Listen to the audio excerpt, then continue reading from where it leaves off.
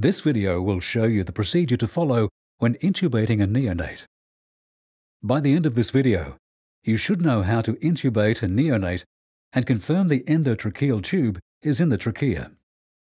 You will need the following equipment and medication to perform this procedure: a laryngoscope, an endotracheal tube and introducer. The endotracheal tube should be cut to the desired length. Then an introducer is inserted in it and the tube curved. Make sure the tip of the introducer is placed at the tip of the endotracheal tube. Then bend the introducer first forwards so that the introducer cannot project beyond the tip of the endotracheal tube, and then sideways so the introducer doesn't get in the way when you go to insert the endotracheal tube.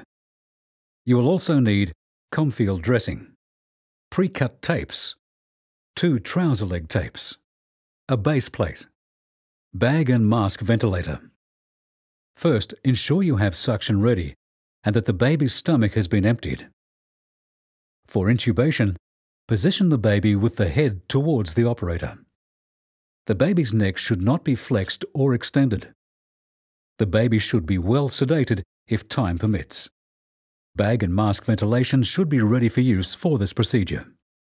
When you are ready to intubate, place a laryngoscope into the mouth over the tongue so that the tip of the laryngoscope blade sits in the vallecula.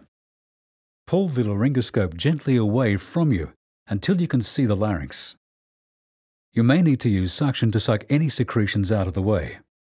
Do not tilt or rock the laryngoscope. Cricoid pressure is usually required to obtain an adequate view of the larynx.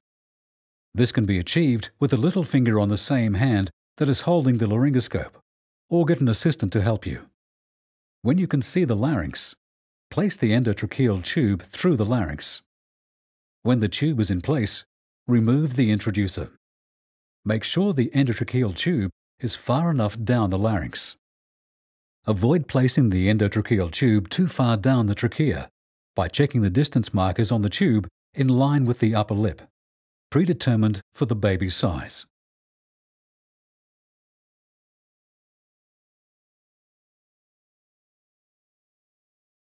Next, confirm that the endotracheal tube is in the right position by listening for breath sounds. Breath sounds should be heard equally on both sides of the chest and not over the epigastrium. Then look for misting in the endotracheal tube.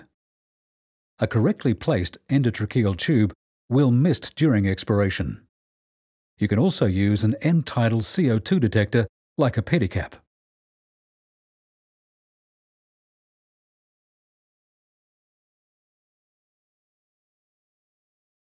When you are satisfied that the tube is in the trachea, tape it in place.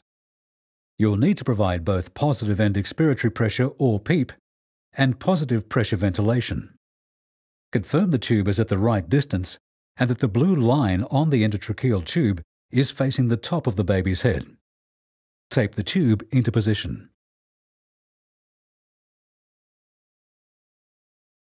Apply 2 bits of Comfield to the face where the tape will go. This Comfield stays in place during multiple retapings over the entire duration of intubation. Tape a base plate under the nose, over the top lip, and down either side of the face. Next, place the first trouser leg over the base plate. One leg of the trouser leg goes over the face and the other leg goes around the endotracheal tube like this. Pay particular attention to the distance the tube is taped at the upper lip. Wrap the trouser leg of tape around the endotracheal tube multiple times. For more secure fastening, move up the tube slightly with each wrap of tape. The endotracheal tube should be in the midline. Double-check the tube is still in the trachea. Then, tape the second piece of the trouser leg in the opposite direction to the first. The loose part of the trouser leg tape goes around the endotracheal tube. The tube should now be secure, and the baby can be gently moved back into the resting position in the incubator. Continue to ventilate with the bag. Now, attach the ventilator to the endotracheal tube. Finally, the ventilator flow sensor is placed on the endotracheal tube.